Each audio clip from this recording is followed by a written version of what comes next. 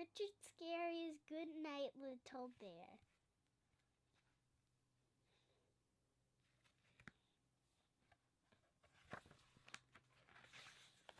It is time for Little Bear to go to bed.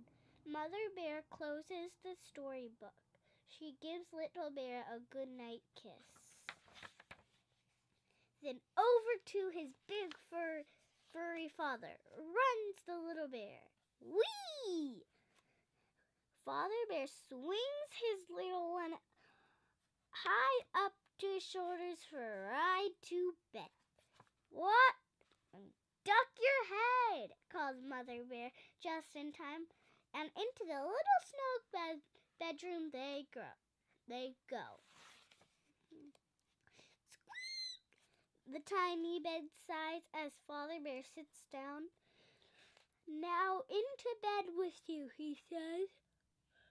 He waits for Little Bear to climb down, but Little Bear doesn't move. He sits up on his father's shoulders and grins. Father Bear waits. He yawns a rumbly yawn. Is Father Bear falling asleep? No. Suddenly, his eyes open again. Why, I must have been dreaming, says Father Bear, pretending to wake up. But what's this? There's no furry head on the pillow. Where could Little Bear be? Father Bear looks under the pillow. Nobody there. He doesn't seem to feel something tickling his ear.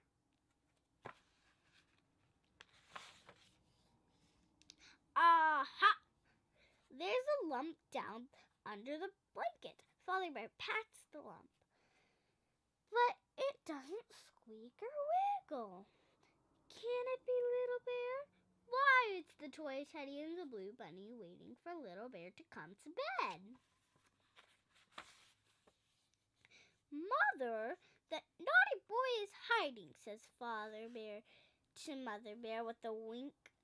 Maybe he's hiding under the kitchen stove, says the Mother Bear, who loves a joke. Bang! Bang! Father Bear rattles the pots and pans on top of the stove.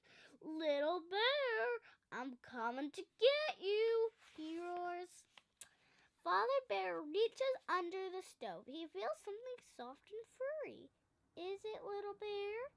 No, it's only Father's old winter mitten.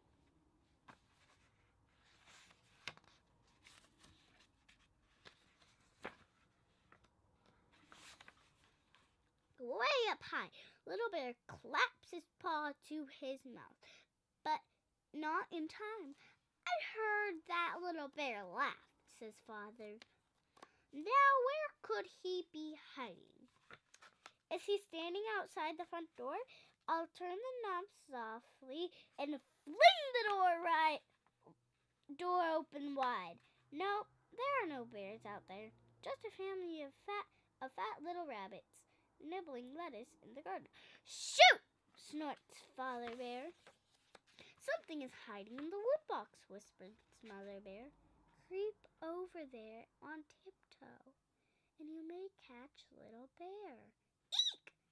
There's just a wee little mouse hiding there. There's nobody up high on the china shelf. Ouch! Little Bear bumps his head.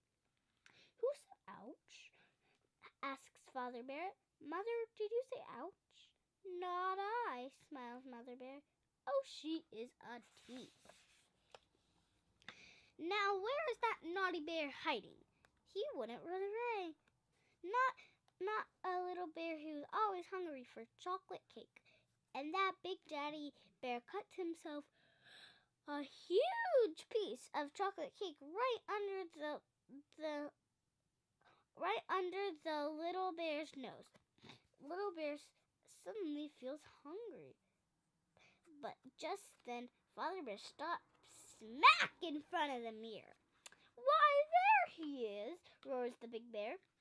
But you couldn't find me, squeaked Little Bear, reaching for the chocolate cake.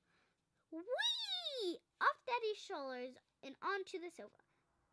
Bounce, bounce, bounce. Wasn't that a good hiding spot, Mommy? No one could find me up there. But I found you now, said Father Bear. Little Bear wiggles and giggles under his daddy's strong arm. All ready to bed. Did I really fool you? Daddy asks Little Bear. Father Bear just laughs and winks. Do you think Father Bear knew all the time?